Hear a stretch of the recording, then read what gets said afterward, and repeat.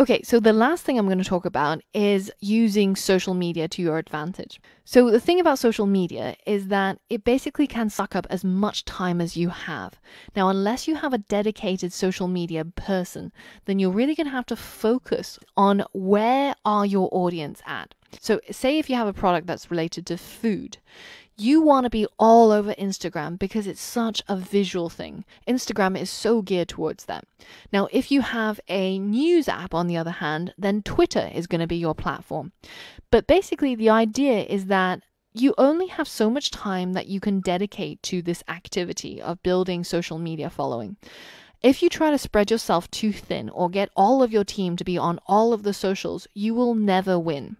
So figure out who your users are, figure out where they are at, and then go and target that one platform and do it really, really well. But on the other hand, make sure that you grab the handles for your app or for your product on the big four.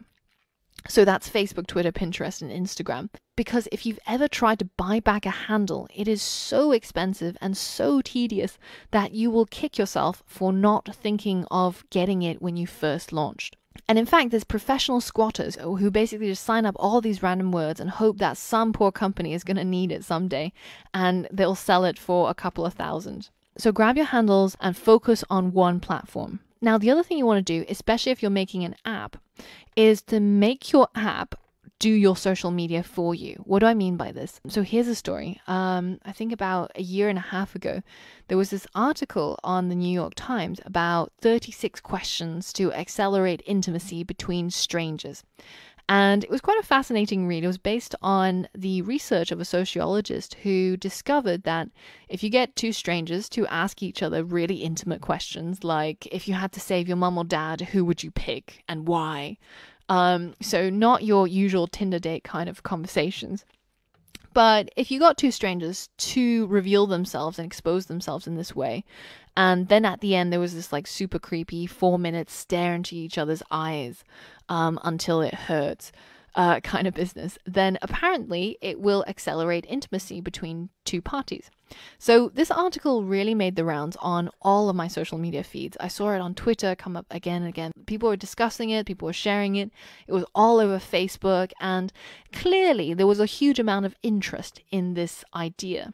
And I ended up spending about 2 hours creating this really, really simple app that basically made it really easy to try it out. So instead of having to zoom in and swipe around on a blog post, you had an app that basically split the screen into two so that you can lay the phone down on the table and both parties can see the questions the right way up.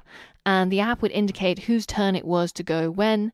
And then at the end, of course, there's the 4-minute timer for the creepy staring. But finally, once you are done, you get given a compatibility score. Now, this is where I reveal to you my secret sauce.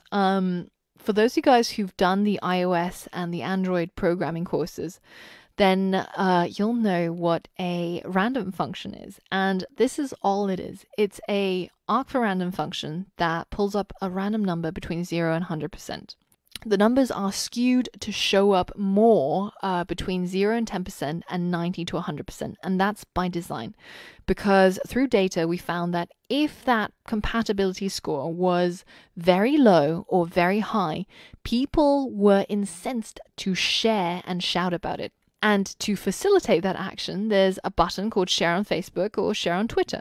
And then when they click one of those buttons, the pop-up, the share dialog, is pre-populated with the URL of the app and their compatibility score. So you see a lot of people posting on Facebook or Twitter saying, oh, you know, me and my Tinder date, we have 99% compatibility, or me and my husband, we have 0% compatibility. For some reason, people are really interested in sharing this. And I hope that this has never contributed to the breakdown of a relationship. But essentially the idea is get your app to do your social media for you.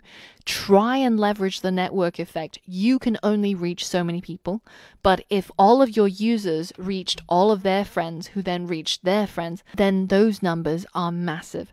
So try and see if you can get your social media to be automated.